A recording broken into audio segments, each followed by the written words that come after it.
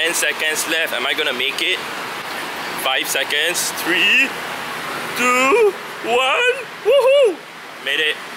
The Mawa raid. Let's go. Well, that's not what I wanted to show you guys. Hi to all of you.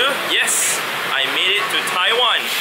Yep, I was here in Taiwan. I arrived to Taiwan actually 3 days ago. Tonight is going to be quite interesting because I am going to meet the Pokemon GO Ape or uncle or grandpa of Taiwan. So yes, I'm heading to the meeting point right now to meet up with him and his group, as I've already connected with one of the community leaders here through my Taiwanese friend Zess, who was playing Pokemon GO in Singapore around 2 years ago, and he managed to link me up with his community over here. So I'm gonna meet up with the Pokemon GO grandpa, the one who plays with 40 phones on his bicycle, and I'm gonna have a chat with him together with the community. And it's gonna be quite interesting, as you guys will see later on. Anyway, I need to fight the Mawa now. And from a distance, we can see a crowd forming because there's an uncle over there on a bicycle with more than 40 phones on it, I think. Yeah, look at that, that's so cool. Oh my god, it's amazing. So that is the uncle with more than 40 phones on his bicycle. I'm gonna sneak up on him and see if he knows what's going on. 我不是。你好，阿姨，你好。他都是用华硕的手机，知道，我知道。他要多少手机，华硕都会给他用。哦，明白了。哇，哇，伯伯啊，你是在玩什么游戏呀？宝可梦。啊？宝可梦。哇，很精彩哦。对呀，我也有玩呐。对呀，你看我也有玩。我是从新加坡来的。阿姨的朋友。现在。我想讲台语样，我福建话无安尼好，会晓听淡薄尔。会晓讲国语啊。讲国语我听，我袂晓讲。啊，你袂晓讲？哦。我听有啦。哇，安尼讲淡薄坎坷了啊，袂要紧啊。有算 Pokemon 袂坎坷了啦。啊，伯伯，你现在玩的是几家呢？哦，你看这40个。40个。45。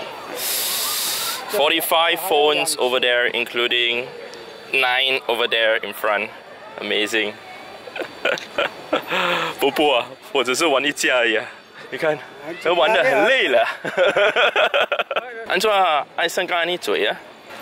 这赶快啊！你有兴趣，一定要先起来啊。伯伯讲的就是他有兴趣。对，我同意，我同意，一直玩下去。So this is what he's using to charge his phones. All 45 phones are being charged using this. Oh, he didn't really bring his big battery, but yeah, quite a few there. Yeah, he did not bring. Oh my god! Bebe, why qua, Bebe? Why qua? Holy crap! I told you guys, right? I told you guys, this is the kind of things that he brought. See, industrial power banks and all those cables. Have you guys seen so many cables in your life before? No. Oh my god. Okay. Bebe, come here. So they are all like put together with duct tape. See, all the phone holders are put together with duct tape. Amazing. All Asus phone, because he is sponsored by Asus. Yeah, Zenfone. 还妞妞哎，最新的。那个在台湾讲妞妞还好，别扭呢。哦，你们在玩什么？你们很好玩呢。好玩。对啊，第二帮他抓，你看帮他抓。啊，对啊，来抓，快点抓！你看这么多啊，快点抓！抓不完的，快点抓！来呀，我帮你们按吧，来呀，我帮你们按，你们抓吧，我帮你们按，你们就抓吧，好吧？来按吧，抓吧。铁炮鱼。来抓吧抓吧，你们快点抓啊！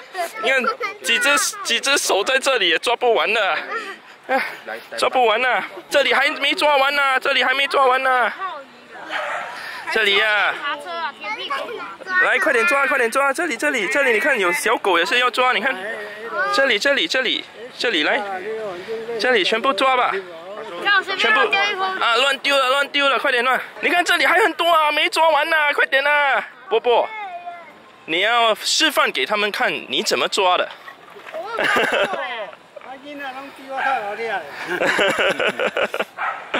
伊人囡仔真厉害的啊，你看。真紧的，就是你看，哦，打道馆呢？道馆，我打大馆。不要打道馆，来抓吧。这里都还没抓，你看。这里来，小狗。这里来，抓吧。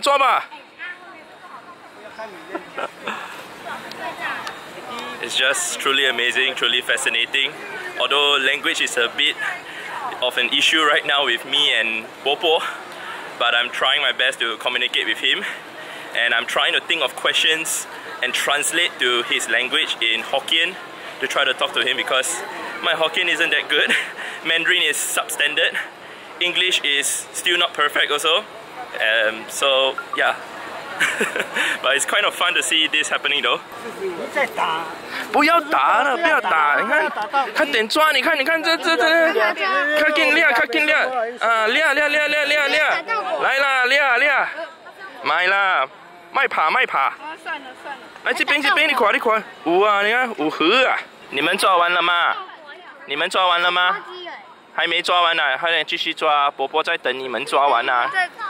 继续抓，快点继续抓！你看这里还有鱼啊，你看还没抓完呢。哎呦，快点！这里你看，在等你抓啊！没有球了，怎么办？要转站了，转站这里。哎，你要跑掉先，你要跑啊，然后你转这个站，转了就有球拿。来这里转，这样子吧，然后你转。啊，你这样子转。啊，球出来了，你看有几粒球，然后你再继续抓吧。来这里，啊，来试试看。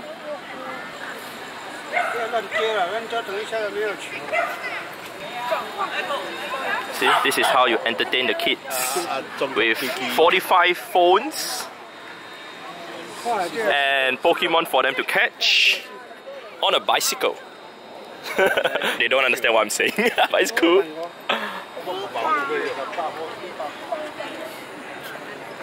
玩呐，抓！波波，你全部这些电话加你的电池，总共几公斤？22公斤。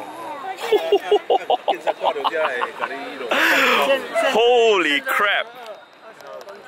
22 kg, alright, worth of mobile phones and power bank.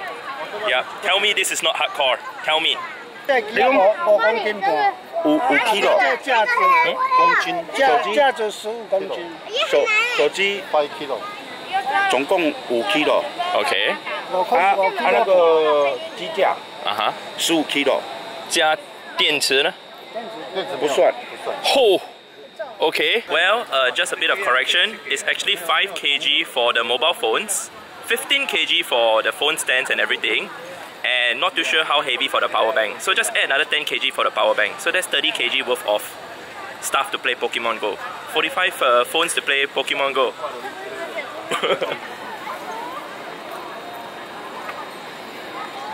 波波，我问你，你全部的户口哪一个是最旧的？就是你第一个开的。So Popo is using a magnifying glass because he can't really see the IDs of the account well.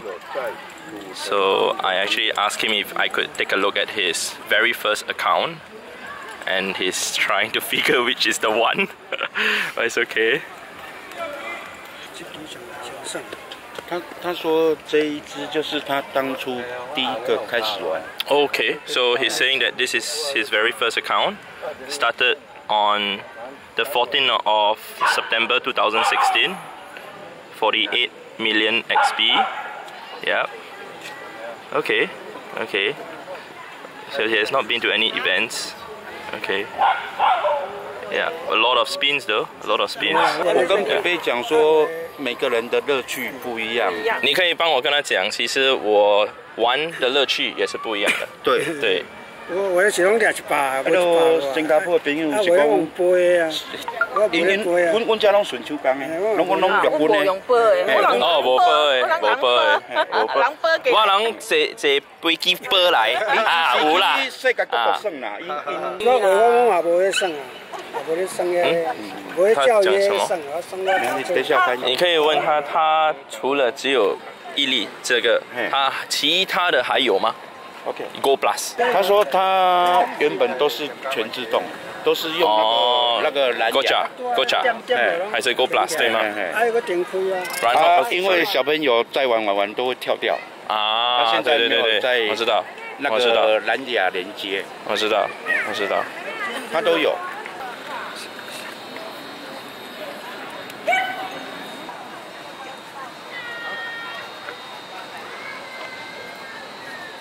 拍什么？伯伯，我还可以做一件事吗？啊，可以，我一个一个点，我一个一个点，那个鸟，那个青色的鸟，我一个一个点。好，几家点嘛呢？啊，哇 ，OK， 好，感谢啊。I'm gonna do 45 shiny checks. Alright, 1, 2, 3. 4, no shiny, no shiny, no shiny, no shiny, still no shiny. Oh my god, where's the shiny? Come on. I'm like, only that. I do not know how many I have tapped already, but I don't see any shiny. Is it a shiny? Shiny? Shiny? Okay, this one doesn't have that because it's Go Plus. Shiny? Shiny?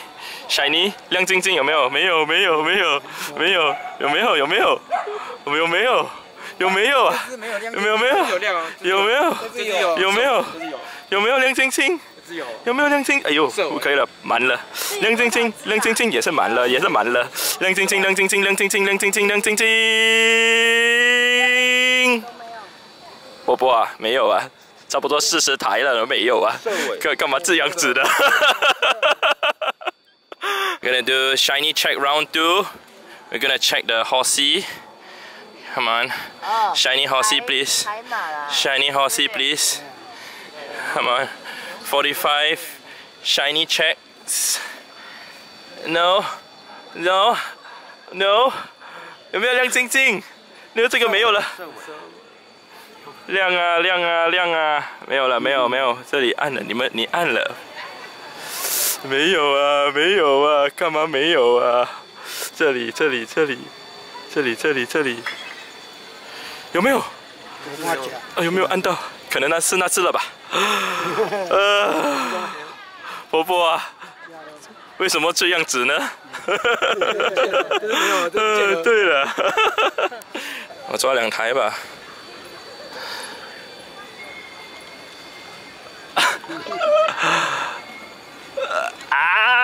That's how you play Pokemon GO on an insane level.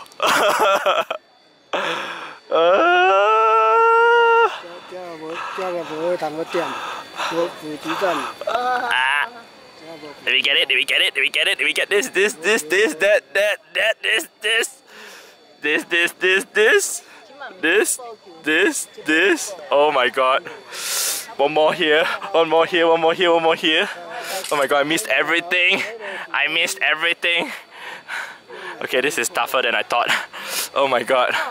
Okay. Okay, almost. This. Oh no. This. This. And this. And this. And this. Okay. Let's do a curveball on that. Another one. Okay. Oh my god. 疯了疯了。阿姨啊，你可以帮我问伯伯，他玩45台的时候，最困难的问题是什么？无什么困难啦，是讲迄个网络的较麻烦。网络较麻烦。有网络20几支啊。有网络20几支，啊，剩的全部拢分享的啊。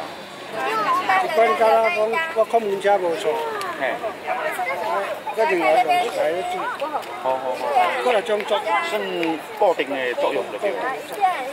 這個無做我這樣愛換掉，這然後當天當天走。 So because the whole entire setup is like 20 kg, Uncle he actually has this.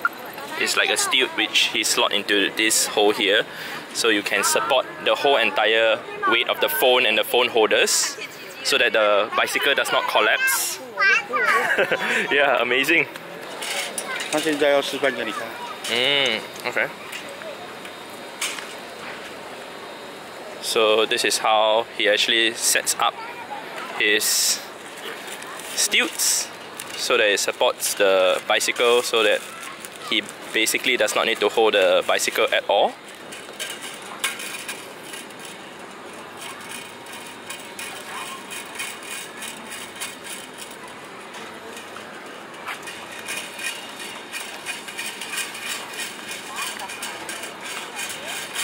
And now the bicycle can stand on its own. See?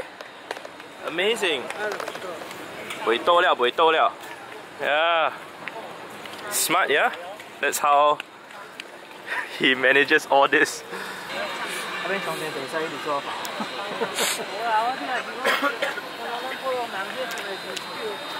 So well, another thing I noticed about Pepe or Popo is that he is really generous. He's really just letting anyone who wishes to just try out the game to play the game. In fact, just now when I was there were a few people who were asking me like, or asking him, or asking them, or asking us, what game is this? Like genuinely not what I just did, but they were asking like what game is he playing or we are playing, and we were telling them that this is Pokemon GO, and we asked them whether do they play Pokemon GO at all. Some of them do not, and they asked if they could try, and he allowed them to try the game. Pretty amazing, pretty awesome, and this is the kind of spirit, this is the kind of passion, this is the kind of people that we want to have here in this community in Pokemon GO. Okay, 好了 Okay, 再见了 谢谢 Bye bye. And wasn't that amazing to see Ape or Pepe play Pokemon GO on 45 mobile phones? I mean, it is truly amazing to see someone of his age at the age of 70 playing the game so passionately and also being so dedicated towards the game. Of course, not forgetting that he is also very dedicated to help the community. So my friend Ai told me that it takes Pepe roughly 30 minutes to prepare all his 45 mobile phones to leave his house. So that meetup was actually specially arranged by my friend. He actually contacted Pepe to ask him if he could actually meet up with me, and Pepe kindly agreed to that, so that's why we were able to meet up. And we were supposed to meet from 7 to 9 PM. However, I arrived an hour late and I reached there at 8 PM. But Pepe was kind enough to stay on for 2 hours till 10 PM. So the thing is, Pepe, he is working as a Taoist feng shui master in the day, but by night he turns into a Pokemon master. I know a lot of you guys, and I understand that from the developer's point of view, this is breaking the TOS, terms of services. However, to see someone playing the game with 45 mobile phones is just truly remarkable. I mean, think about this. Just try even to handle 10% of what he is handling. 4 mobile phones. To do anything. Regardless whether is it Pokemon GO or to like use it for whatever purpose. To me, there are many levels of hardcore or craziness in the game, and this is just one of it. It's been known that many people actually play Pokemon GO with multiple devices. I mean, even the developer acknowledges it when they tweeted about Xiaomi, the dual app mobile phone that most people use to play 2 accounts on one mobile phone. They actually acknowledge that it's kind of an error on their part or whatsoever due to the game turbo feature boosting system, but that just kind of tells me that the developer knows about this. But I know a lot of you guys are still gonna say that it is breaking the TOS. But let's just say someone comes up to me and shows me an account that he or she has with 50 lucky, shiny, 100% IV legendary Pokemon. I will be impressed.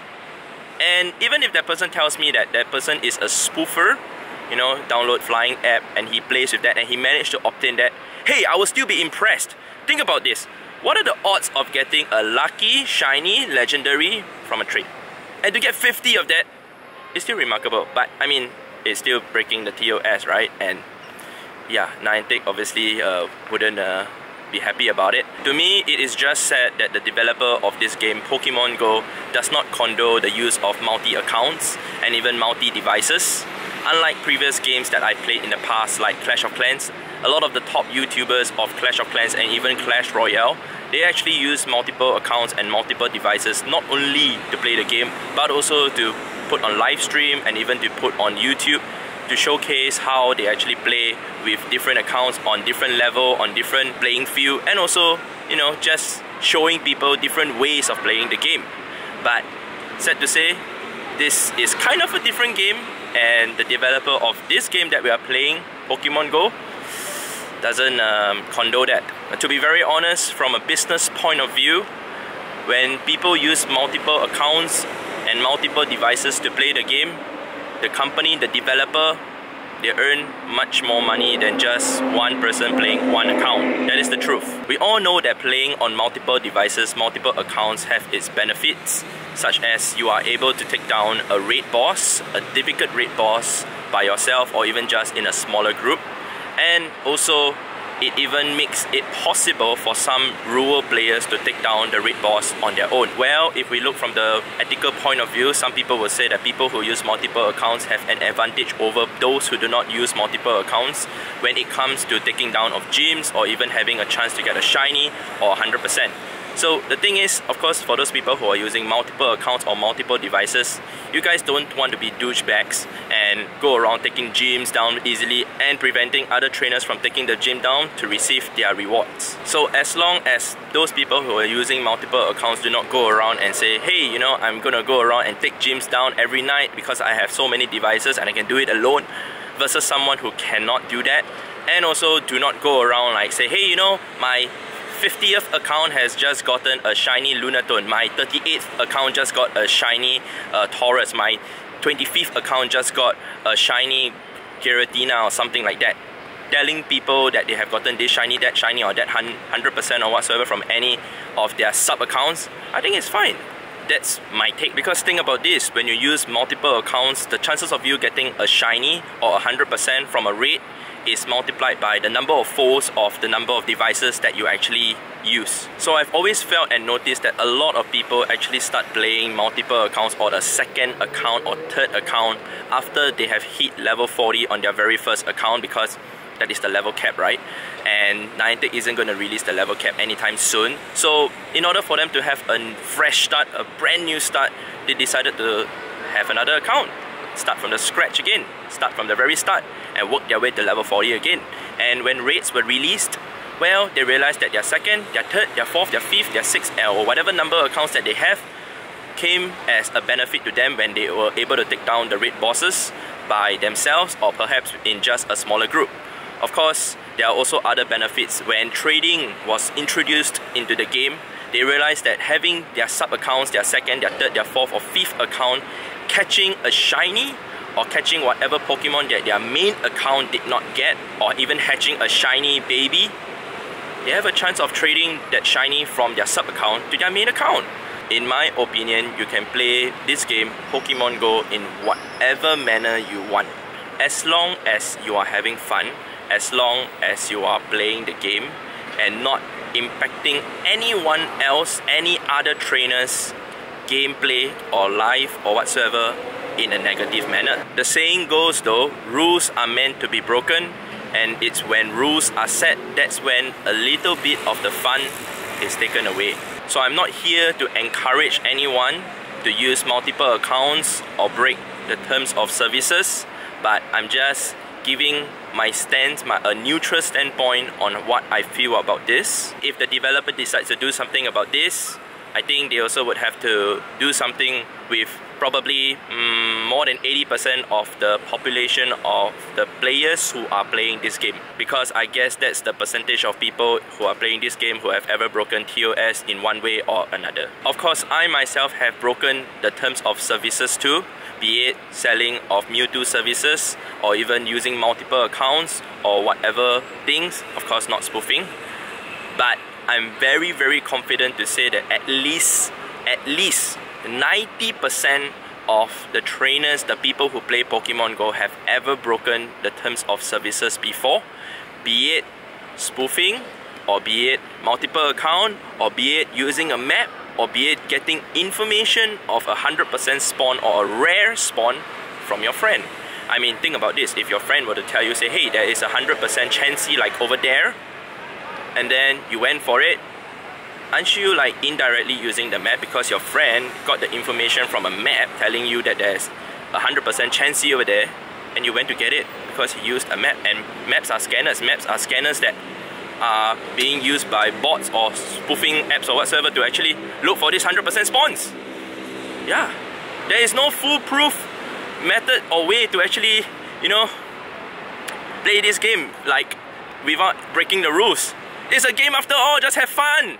Why set rules? So anyway, I just don't want to end off this video with me ranting about all this TOS or terms of services thing, because I know a lot of you guys will be putting in the comment section down below about Taipei, you know, breaking the terms of services or whatsoever.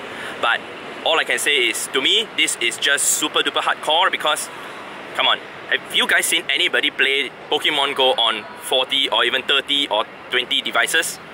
Maybe, but not like Pepe, this kind of manner, you know, on a bicycle, like cycling around with like 30 kilograms worth of equipment to play the game. Yeah, hats off to him. Like, at his age, I mean, if I'm at his age, I don't even think I have the energy or even have the mental capacity to do such a thing. So anyway, this is just one part of my time being here in Taiwan. Hopefully you guys have enjoyed this video of me showing you guys how one of the craziest, if not the craziest, Pokemon Go trainer here in Taipei plays the game. So hopefully you guys have enjoyed it, and if you have, don't forget to, you guys know what to do, I don't even need to say, and hopefully you guys have already done it, to leave a like. And also to let me know in the comment section down below if you know of any people who use multiple devices or whatsoever, or even if you guys want to just state how many accounts or how many devices do you guys use, go ahead to put down in the comment section down below. Don't worry, you guys won't have your accounts being compromised or whatsoever, because your YouTube channel IGN and your in-game IGN should be different. So I'm not here to fish information from you guys so that Niantic could like suspend or ban your accounts like what they did. I would like to thank you guys for watching, and I'll see you guys in the next video. Goodbye.